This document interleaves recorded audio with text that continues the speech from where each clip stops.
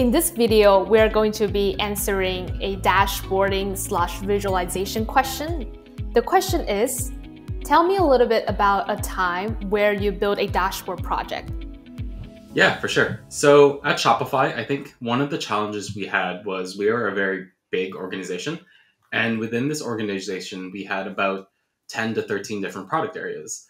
Within each of these product areas, the challenge is that every team had about 10 to 15 metrics or KPIs that they would want to surface to our leadership team. When you do the math, that's a lot of metrics on how things actually can get distilled and diagnosed. And our leadership team was having issues trying to understand the health of the business as well, too. So I was tasked with building what we had called our core strategic metrics, which is trying to understand of these product areas, what were the things that mattered the most? What were our North Star goals and KPIs as well? So I think before we even started to think about dashboarding or writing the SQL queries, we really needed to talk to each of the teams to understand what were those goals? What were the things that we actually wanted to surface to our product area leaders to kind of dictate this is successful, how are things on track, what are the targets we actually need to get to as well too. I think with the different areas and the different teams, it wasn't a cookie cutter type of vibe. So we wanted to make sure that we were accommodating to each team. Some teams are very mature in the sense that they are very well established with what they are tracking. They had targets set up and there was minimal involvement on my end.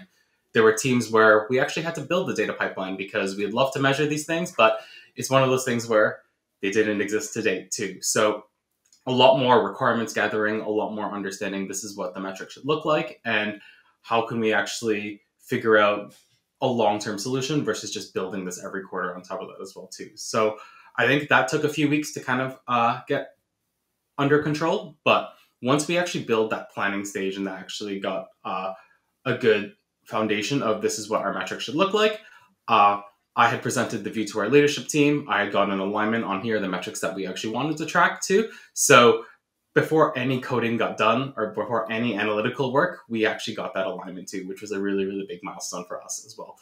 Once that proceeded, I went to work on either reproducing some of the metrics that the teams had given me via SQL, building up brand new metrics completely and writing these from scratch.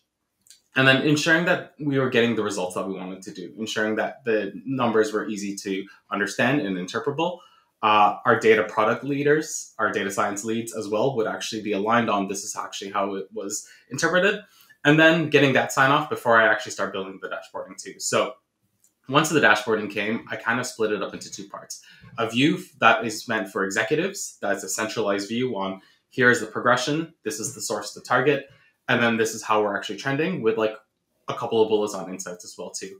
Ensuring that all of the dashboards are linked out to more technical detailed dashboards should we want to diagnose how things are going wrong. So a good example that I could give is if our sales had dropped quarter over quarter, the dashboard would actually indicate that we actually had fallen and we are now below target.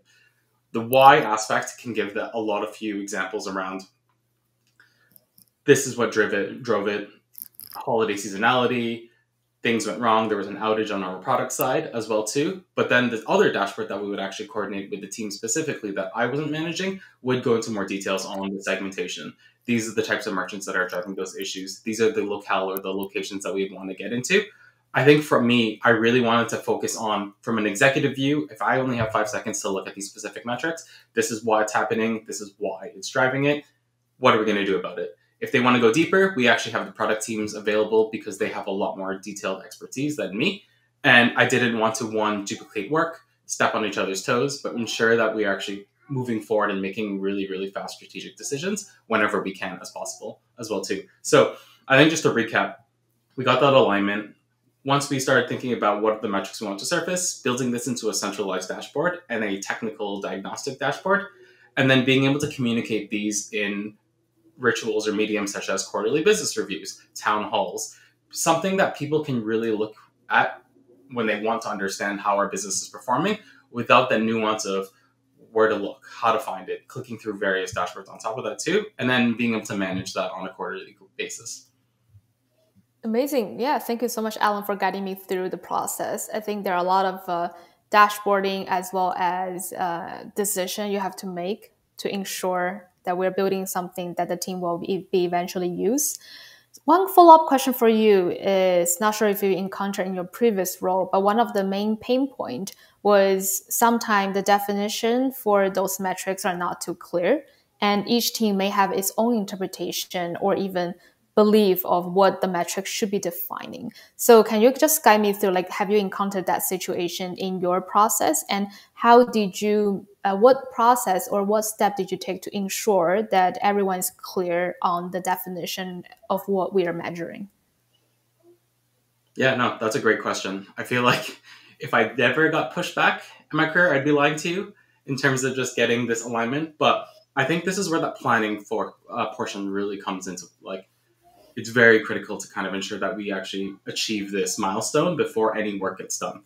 Uh, what we would want to do is ensure, one, we're not wasting anyone's time, and then getting into problems where we are aligning after the metrics are built.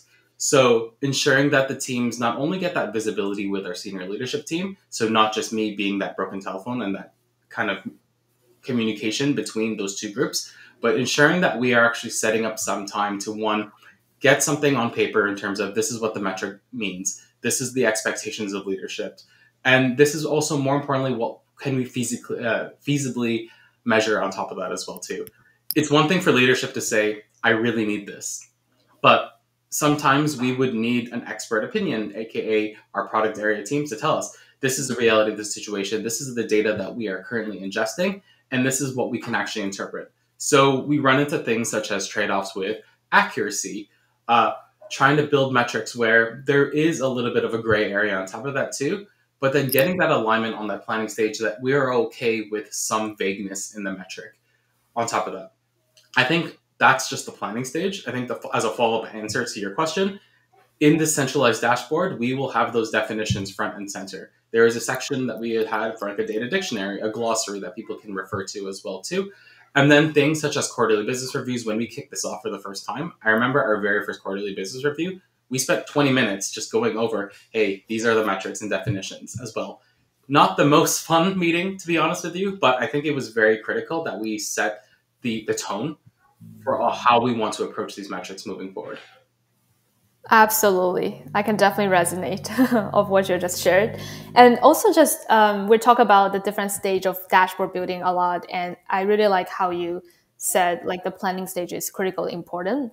And one thing I do want to follow up is, after the dashboard is built, how do you usually do like the QA side of things to ensure all the numbers are correct, not for just one time, but consistently and continuously monitoring?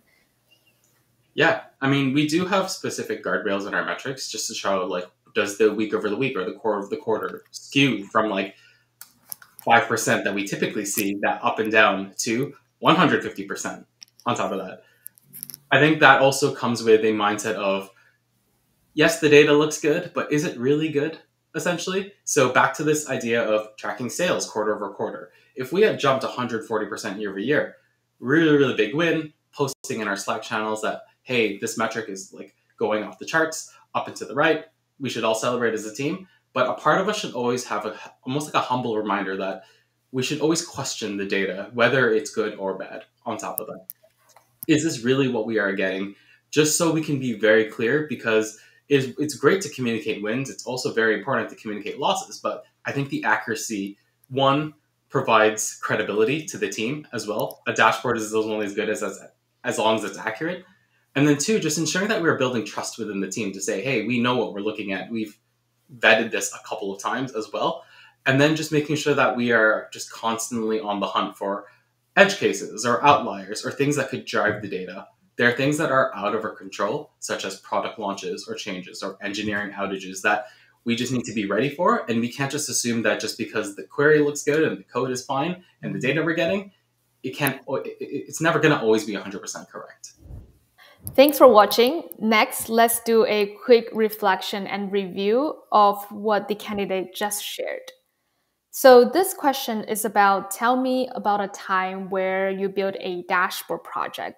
Usually interviewer wanted to assess your ability, definitely to build a dashboard from end to end, but also to understand your decision-making process. For example, what things you wanted to prioritize versus not prioritize, what visualization you are building for what audiences. So those are the things that interviewer really wanted to know from this particular example.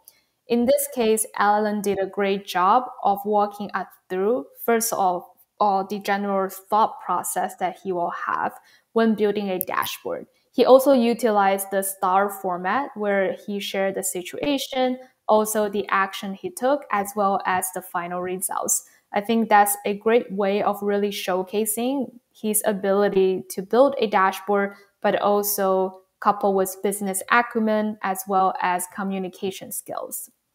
Something I think everyone could consider when building on your particular example in their interview process is you may want to consider how to not only build the dashboard, but also showcasing your ability to consider optimization and efficiency, which is part of our rubric for answering technical questions.